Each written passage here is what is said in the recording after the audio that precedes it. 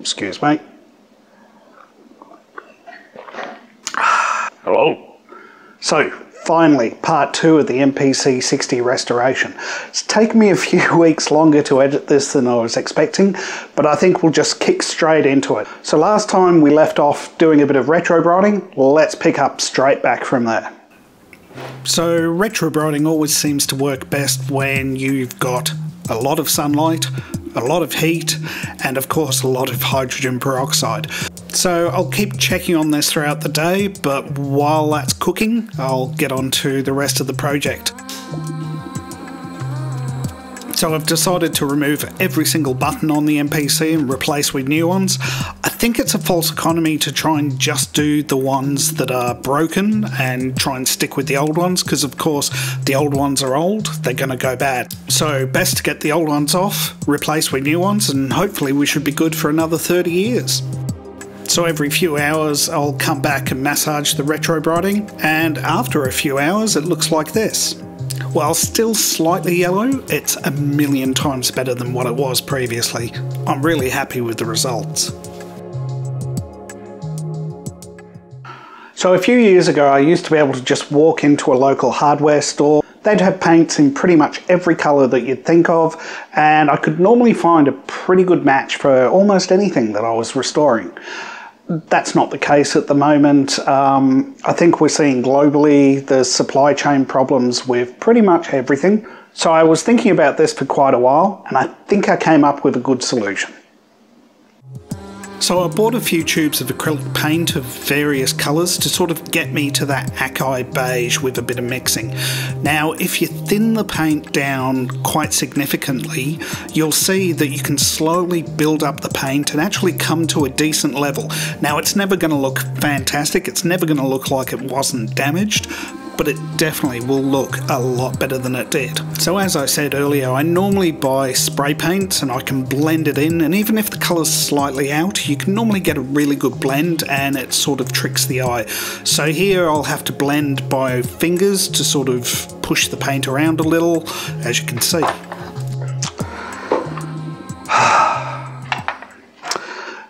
These end cheeks, yeah, they've unfortunately seen better days. They're sort of warped and yeah, no amount of retro brighting is going to bring these back to life. So I'm going to have to do a different solution. So I had quite a few different options here.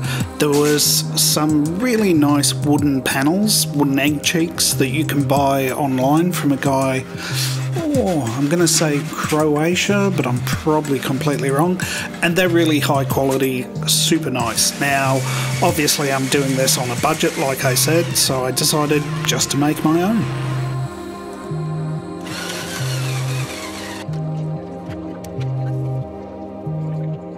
So putting the buttons back on, and I am once again super happy with the quality of this. It's come up really, really nice. And all the new switches underneath give a really nice tactile feel when you're pressing, so well worth the effort. So the piece of wood at the back here is just to try and save me overstressing the hinges on the actual front panel. And of course, make sure you hold your tongue at the right angle while screwing things back together.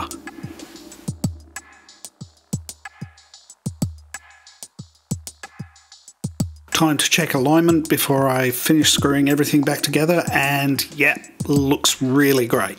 So final screws going in and we should be good to go with the next part.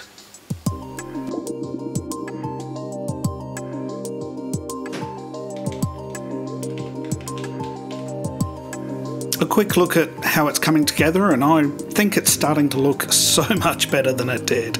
So the next part is to actually get the bolster back on the front, and then we'll take a look at the backlight in the screen. So the backlight's just a normal electroluminescent panel. The inverter that is required to run that backlight is still in good functional condition, and I'm just going to replace the backlight for the moment. You can buy reproduction LCD screens. and they look really great. They're modern, so they have a lot higher contrast and a lot brighter screens, but we're doing this on a budget, and right at the moment there's no reason not to use the EL panel, so I'll just replace it with a new one.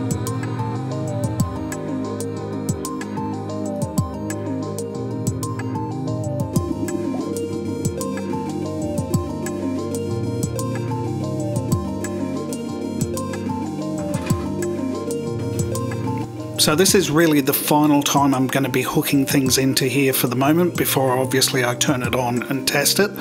And as such, and as I've had the whole thing apart, I'm going to take a serious amount of time just to check I've got everything connected correctly, I haven't put anything in backwards, and it should be good to go and not cause any damage.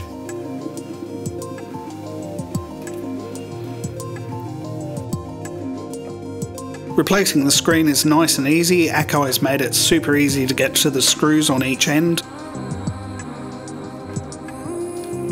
So screwing in the new end cheeks, I think they came up great for literally a backyard job. Last thing to do is install the new SCSI card. So this will allow me to use a SCSI to SD adapter, so I can use SD cards now to store my samples. Unfortunately, the MPC 60 doesn't have a preview, so you have to be really careful with your naming conventions when you name the samples, otherwise you'll never really know what you're loading into memory. Last thing to do is just check the SCSI to SD card, make sure that's all hooked correctly, and we should be done. So, this is where we came in. This was the state of the MPC when I got it straight out of the box.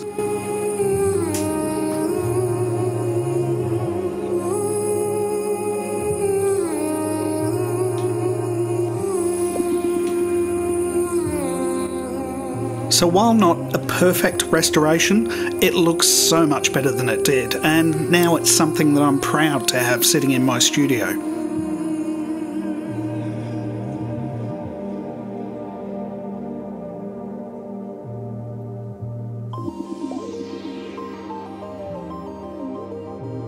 So there we go. While not perfect, it's a lot better than it was. It looks so much better than it did before. When I sit in front of it and use it, it doesn't freak me out or make me urgently want to wash my hands. Thank you for watching. Thank you for checking this out. Oh, so for the eagle-eyed viewer, there's 3 things in this restoration, still looking down at the MPC. There's 3 things in this restoration that I haven't filmed. Now, if you know what they are, feel free to leave me a comment below and show me you were paying attention. And one of them might be really interesting to people. So if you want me to do a separate video on that, I'll do a really short clip of how I actually did that part of the restoration. Thanks for watching. I'm going to take a little break for a few weeks after this, so I don't know if I'll be releasing any clips over that time. I might just do a music track, or I might do a live stream. But other than that, I'll see you all in about a month. Thanks for watching.